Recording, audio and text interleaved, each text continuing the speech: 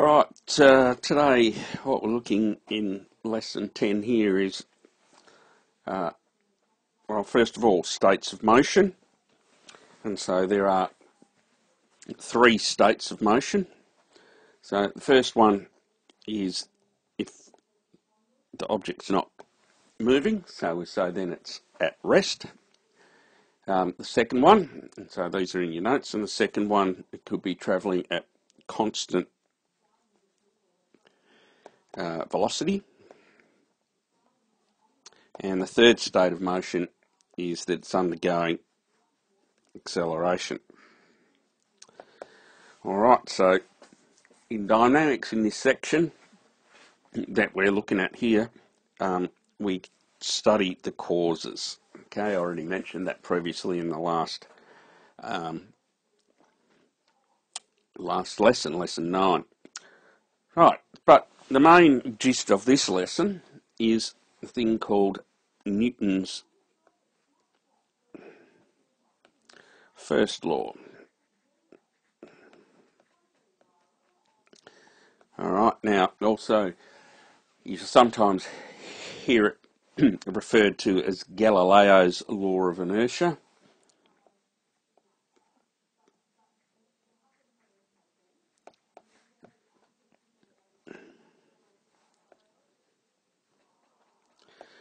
Alright, and the reason for that is that Galileo had already developed some ideas about motion and things, and then Newton expanded on those and added a bit more to it.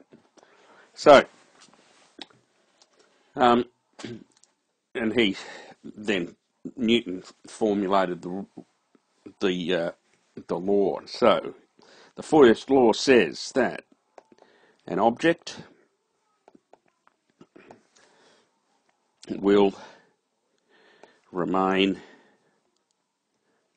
and this is in your notes, at rest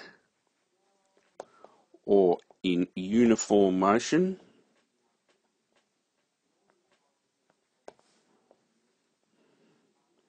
Alright, there's those couple of spaces that are missing, in a straight line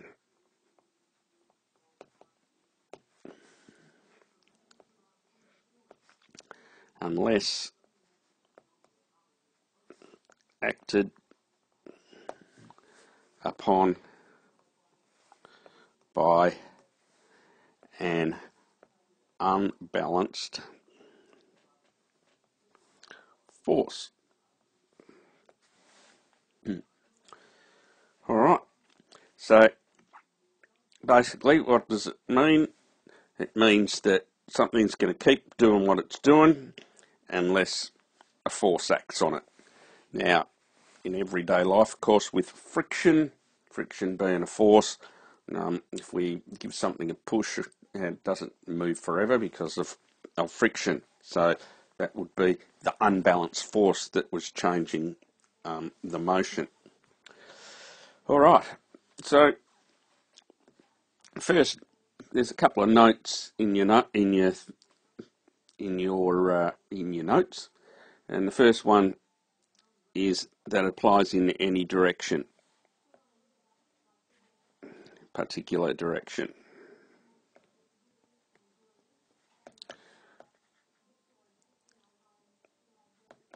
Alright, so if you roll a ball along the table, for example, in the horizontal direction, because there's friction, it'll slow down.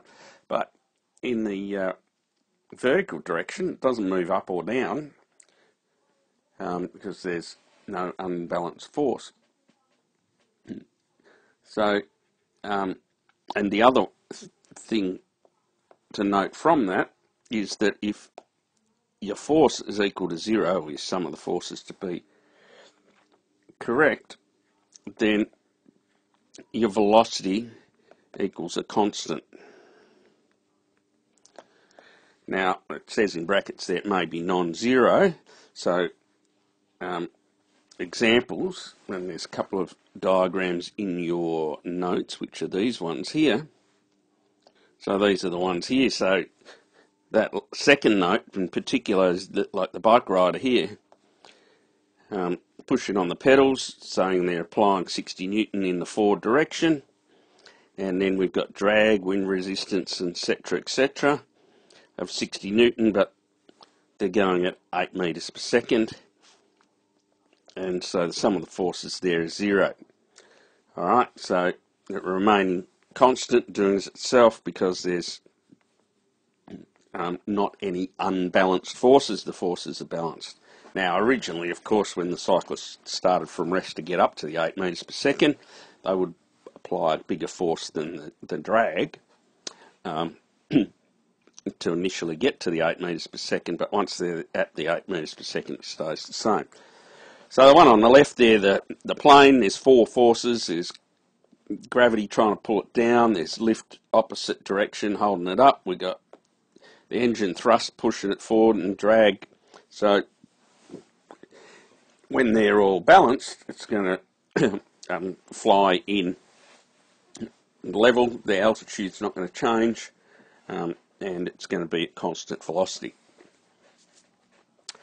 Alright, so here's an example, and example's a fairly common kind of application of Newton's first law.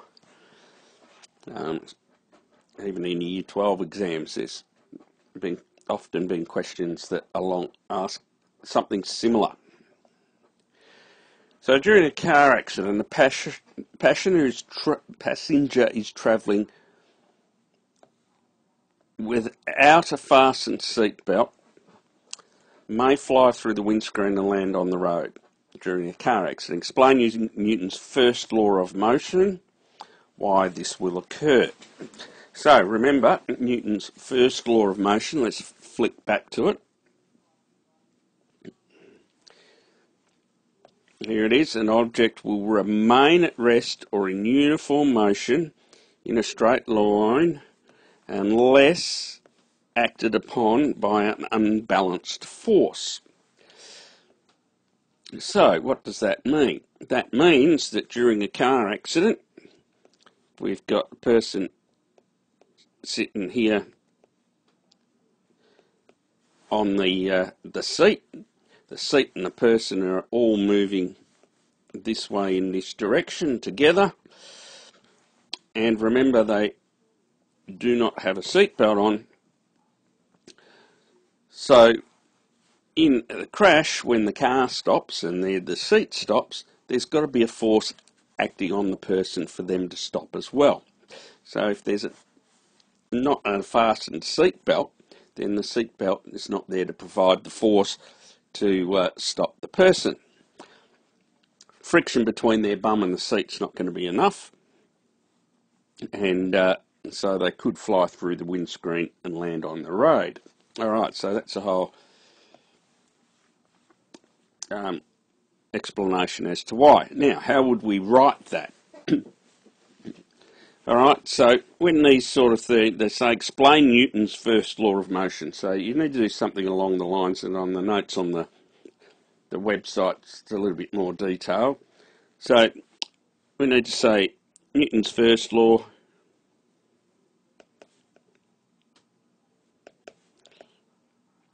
says something will continue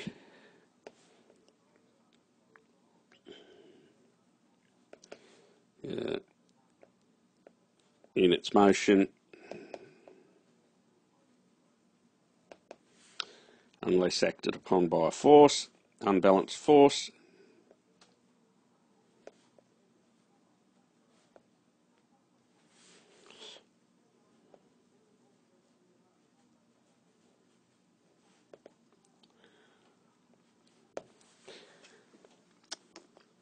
Alright, so when the car stops,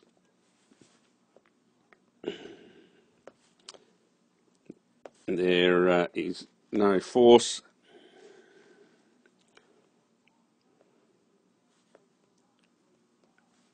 on the passenger.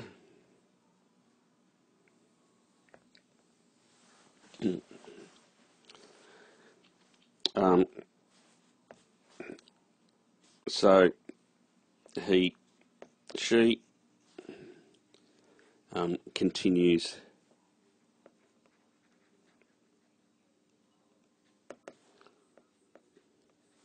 moving until they hit something.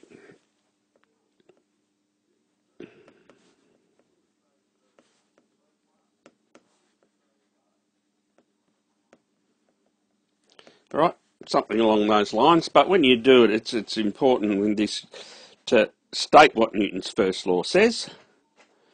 So it says something's going to keep doing what it's doing unless an unbalanced force. So you need to say that, and then you need to say, in this situation, with the passenger, there's no unbalanced force. There's no force on the passenger to stop them, so they continue to move. All right, so that's what you need to stick it to. You need to be thinking about what Newton's first law actually means. All right. Sometimes with these type of questions, you read answers where people say, "Oh, the force pushes the person forward." There is no force pushing the person forward. Okay. The issue is that because they haven't got a seatbelt, there's no force stopping them, so they continue moving. All right. So that's Newton's first law.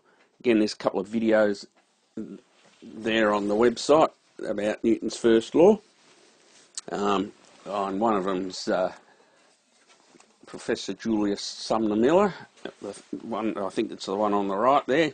He's always a bit of a laugh. Pretty dynamic sort of a character. It's the sort of stuff that I used to watch him on telly when I was a kid, and it was always a bit of fun. Anyway, that's it. All right. So problem set number 10. And of course, if there's anything you're not sure about, make sure you ask.